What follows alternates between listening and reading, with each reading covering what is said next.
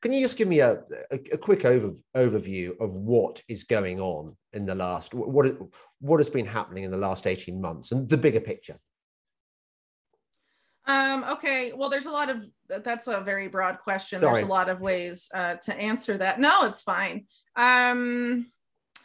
I would say that basically what we're seeing, we're seeing this pivot from COVID to climate change, but I think ultimately the quote unquote solutions to both are going to remain consistent. And that speaks to the overall broader picture of why this has been happening the past year and a half or so, why it's going to continue to happen, even if the justification fed to the public to justify these measures may shift, as it is now from COVID to climate change. The quote unquote solutions are going to be the same. And ultimately, what those quote unquote solutions are is this push to digitalize every sector of the economy, part of this push that is generally called the fourth industrial revolution, but ties into a lot of other things, including global governance, a new banking system, and things of that nature. But all of that essentially runs on a very different type of infrastructure that did not exist before COVID-19, but was being actively planned and talked about by a lot of the, I guess you could say, movers and shakers of the elite that have, we've seen some of their faces more prominently.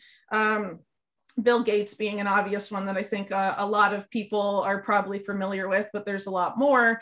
But, this was also being gamed out, at least in the US, mostly by sort of this conglomeration of Silicon Valley oligarchs and the military and intelligence communities in 2019 that were basically framing this to the national security community of the US of this need to digitalize, or we will lose to China. We will lose market and economic hegemony to China if we don't implement digital IDs, increased biometric surveillance, self-driving cars, and all of these other technologies that sort of fall under this fourth industrial revolution umbrella.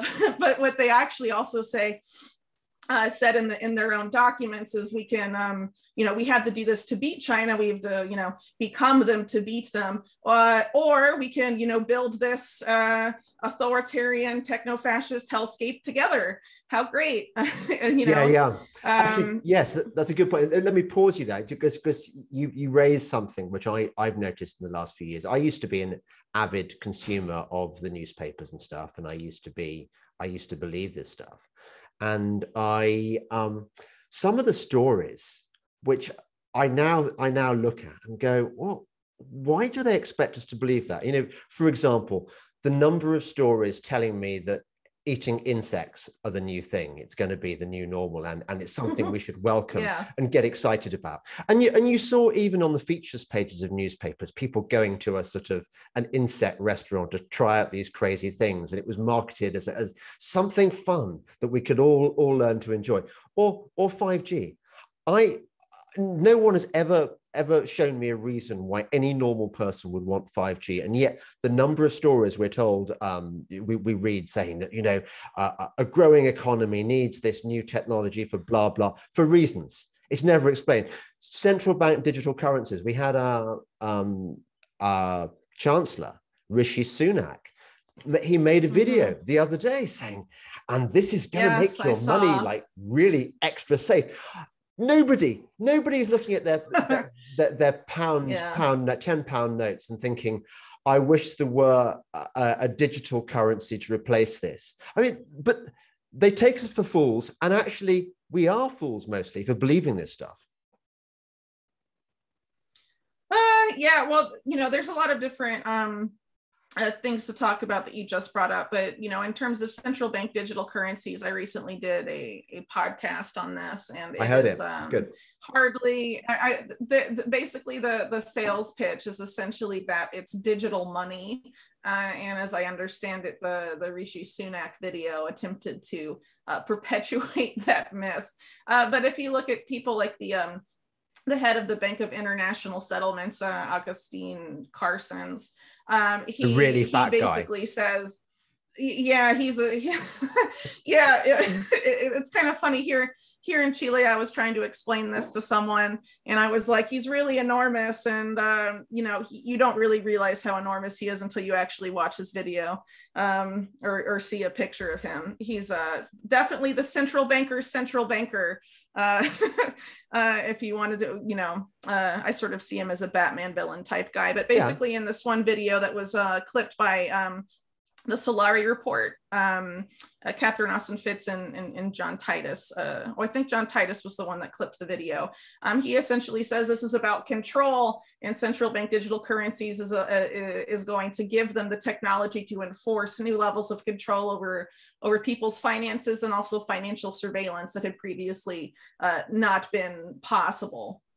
For central bankers and central planners, essentially. So that's really not digital money. And there's a broader agenda here: the digital ID, the digitalization infrastructure I alluded to earlier. All of that essentially runs off of what they are marketing now as a vaccine passport, but the way that infrastructure is set up is to be a digital biometric ID tied to your medical records and vaccination history, but eventually it'll be all your medical records, and also your finances, your central bank digital currency wallet. And it makes it quite easy for the state to essentially deperson you by cutting access off of through that centralized digital ID system, cutting off your access to being able to participate in the economy, or receive healthcare, or really even receive government services, really exist at all in society. And that's really where this is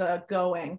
So CBDCs, if they get away with it, if they introduce them, if this becomes our only medium of exchange and the only thing we're paid in, it will be game over for all our freedoms, everything. It'll be worse than life in the most totalitarian regime there's ever been, because they'll be able to decide how you spend your money, whether you can spend it near, within 10 miles of your home or further away, whether you're allowed to buy pizza and cigarettes, or whether you've been a naughty boy or girl and you can't do that. Everything, they'll control everything. And this is known. People like you are making podcasts about this. People like me are making podcasts about this. The information is out there.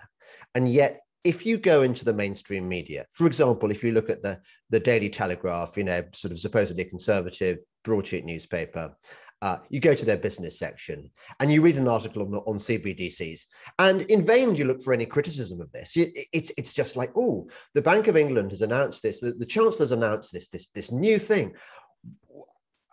We are sleepwalking, are we not, into absolute disaster? Why is nobody talking about this stuff?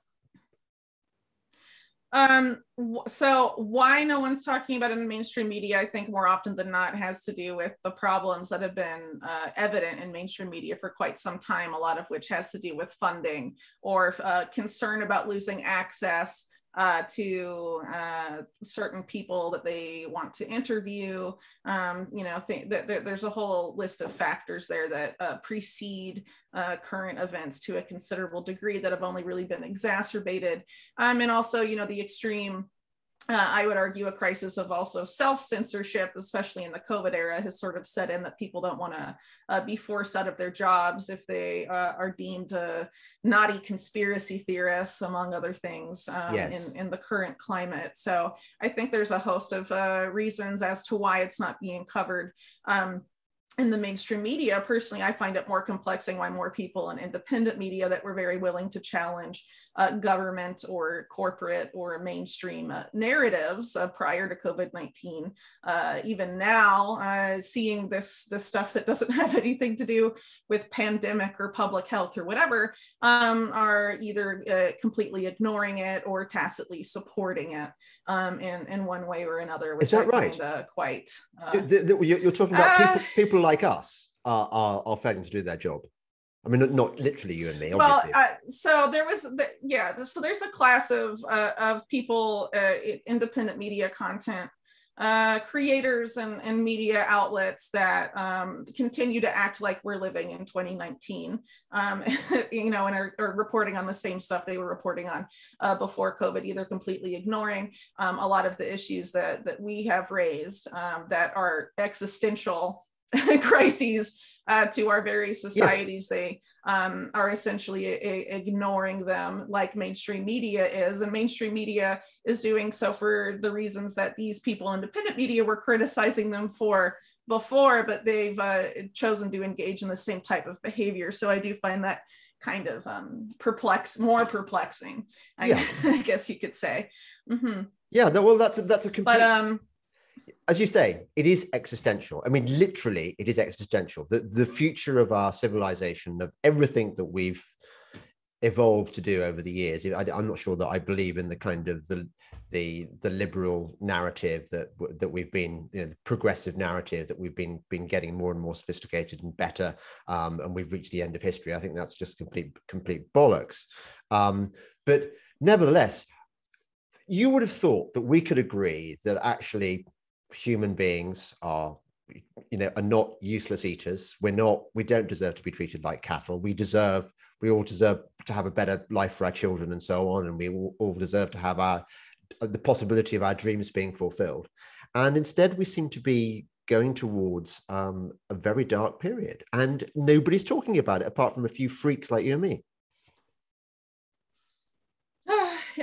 Yeah, I mean, it can be disheartening. I think there are some people talking about it, though, beyond us, right? The problem is, too, that we're dealing with very unprecedented censorship, and the fact that most people's media consumption has moved online, and that voices raising these issues and criticizing them are pretty much entirely censored from television and print. So we only really exist online. In that sense, and the censorship there has gotten progressively worse in the last year and a half. So maybe there's very reasonable people making very good reasoned arguments, but they didn't start doing that until this crazy censorship period. And how are they going to build an audience, for example, right? And that's why I think in talking about solutions, so much of this comes down to building local networks and not being so dependent on the online realm for all of this, because ultimately the online realm is where they're seeking to entrap us all, and that they're seeking to control even more. So some of the work that I've done recently over the course of this year, I had an article focusing, well, I'm sure you've probably heard of the cyber polygon exercise, concerns about blackouts and things that, the power grid and what have you. Right. So a lot of that goes back to this World Economic Forum partnership against cybercrime that includes the governments of the UK, Israel, and the United States, and also the biggest corporations of Silicon Valley, and the biggest banks in the world, essentially Wall Street banks. So ultimately what this boils down to, and if you want the details of this, I would refer you to that rather lengthy article laying this all out. But essentially, it's about implementing a policy that was attempted in the US under the Obama administration, the driver's license for the internet, that's how they called it. Or how they referred to it. And it was pitched later on in places like Australia and the European Union as a driver's license for social media.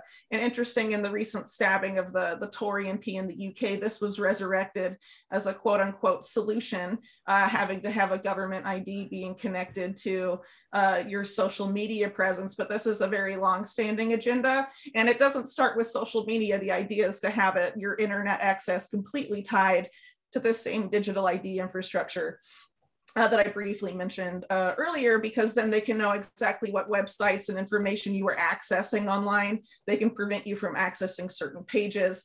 And if you're naughty, they cut it off entirely. You don't have access to the internet.